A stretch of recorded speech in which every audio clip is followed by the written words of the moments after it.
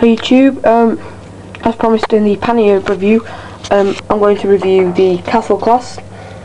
She's an ex-Hornby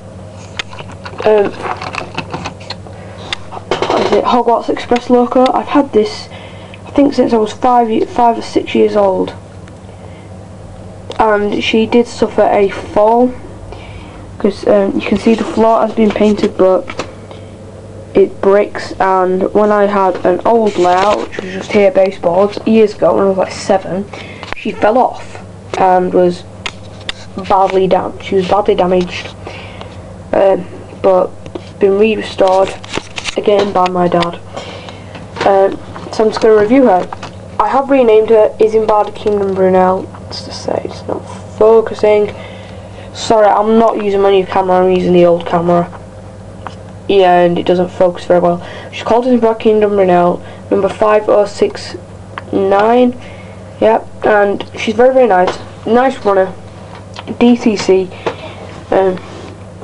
Two lamps, which is the head code for Express, I think. Express head code. Tender, very nice. She has all sprung buffers.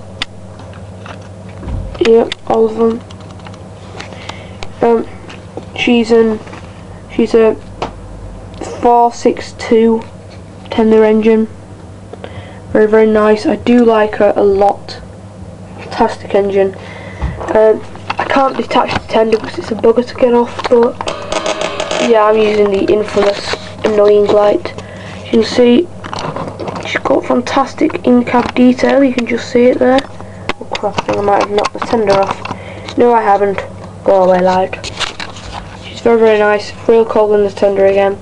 Great Western transfers on the side, and yeah, I rate her about a 9 out of 10 simply because even though she's old, I don't care about that. 9 out of 10 because she is quite noisy, and I don't know if that's with age or not, but she's very, very noisy.